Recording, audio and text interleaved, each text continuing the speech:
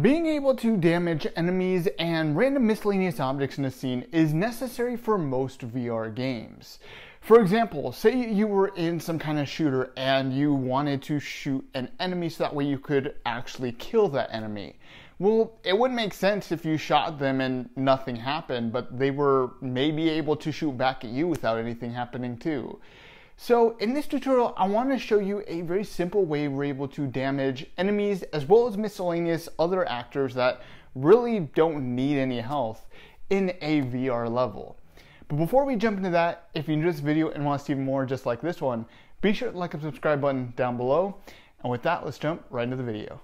Alright, so for our health, I put together just a really simple setup to help represent how our health is going to work. So this is perhaps the most basic way that you can add in health for your player, or really any actor. As far as I'm aware, this works for any actor or any class that's derived from an actor.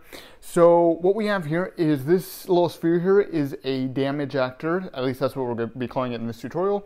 And this cube is our health actor. So we can go and grab this little sphere and we can move it around and just kind of grab it. And yeah, just as you normally would, I suppose. And then whenever it overlaps with our cube, it'll actually take away 1 health. Now this can honestly go in a number of different directions as well. So if I go and hit it once, it's just gone down from 3 to 2. And then again, that's 2 to 1. And then one more time, and it's now destroyed, and it's all out of health. It's really simple, really easy to use. Why is this not working? There we go. The grab seems to be acting up a little bit on my VR pawn here. Not really sure why. But anyways, that kind of gives you a very general idea. I'm going to show you a little bit as well. There's a couple different ways we can apply damage to an actor as well. So we can do it through a more specific location, so we can deal damage to a specific bone, for example, or we can deal it to a specific location on a player, which can be a little bit better if we want to, for example, take damage in the arm and show that. And then we're also going to have a more of like an area effect damage, just more you damage people in an area, and there's 2 different variations of that. I'll talk about those briefly as we design these quick little damage actor and health actor. So with that, let's go ahead and jump right into the video. Now let's go ahead and see how we can actually put this all together. So to start off, we're going to begin by putting together some kind of damage actor.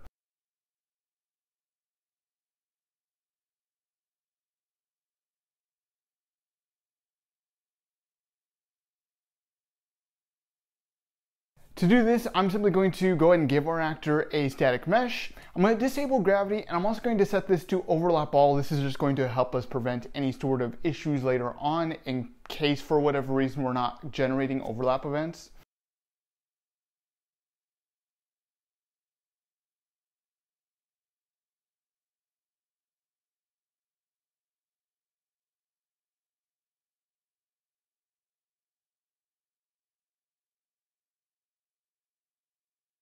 And then I'm also going to go ahead and add a grab component to the static mesh as well.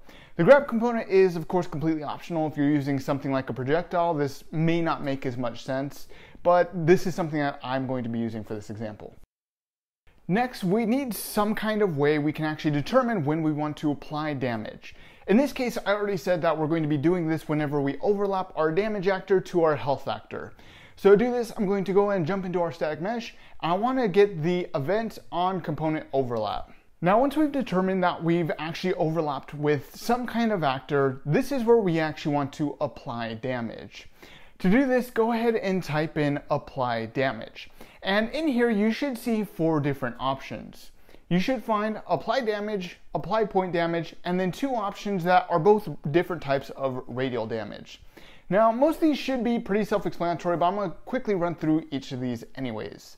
Apply damage is simply going to apply a generic damage. This is going to be useful in most cases. This can also be useful for a lot of inanimate objects that don't exactly have weak points or anything like that.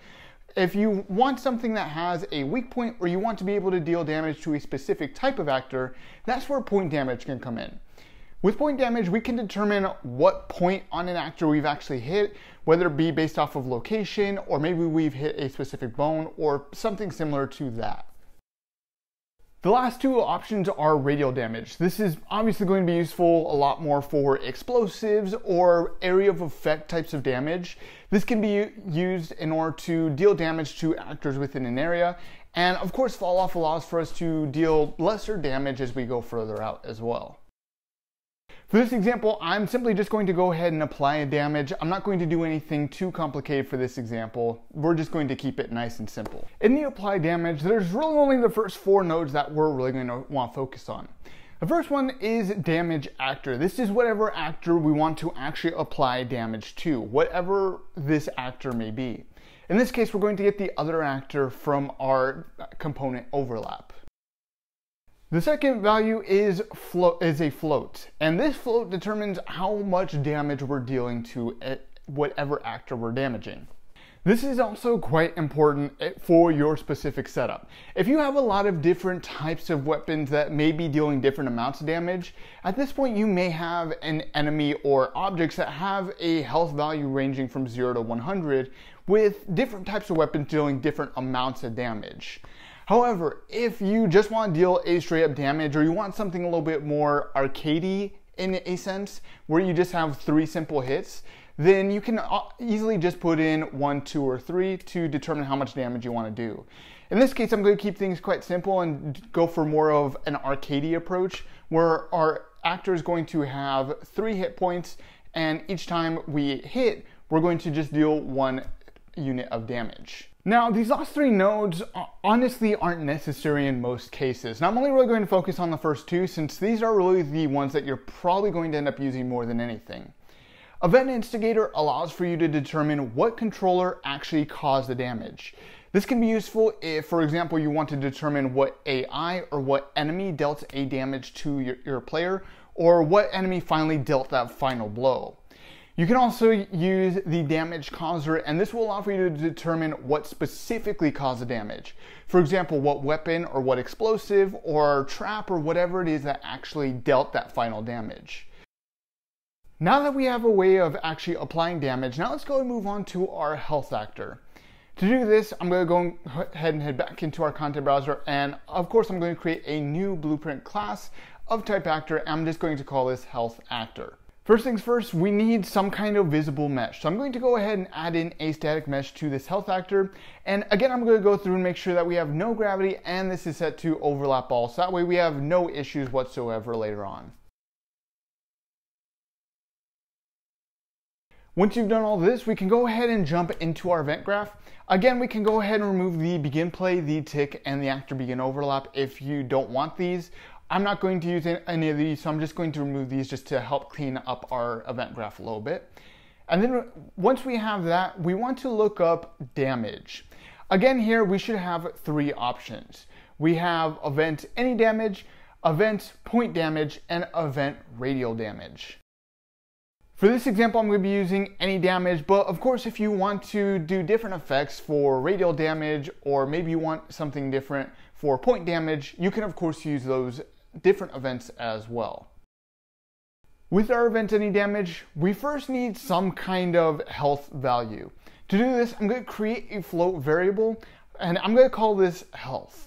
Once we've created this health float, go ahead and drop it in, and we want to set this to be equal to our health value minus whatever damage we've just dealt on this damage event. And then we go and feed that back into our health in order to set this new health value.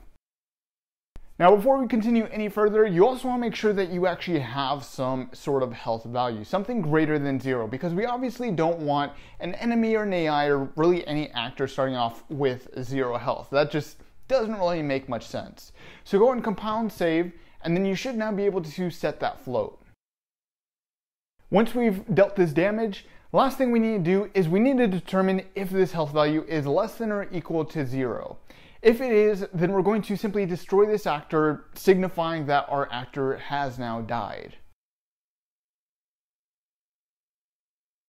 And that's it. With that, we have a very, very simple way of being able to damage other actors, and this also works for enemies or other players as well if you want to add in some other sort of damage effects. I hope you enjoyed this video. If you did, be sure to like and subscribe button down below. I also want to give a quick shout out to my Patreon supporters. And with that, I'll see you in the next reality.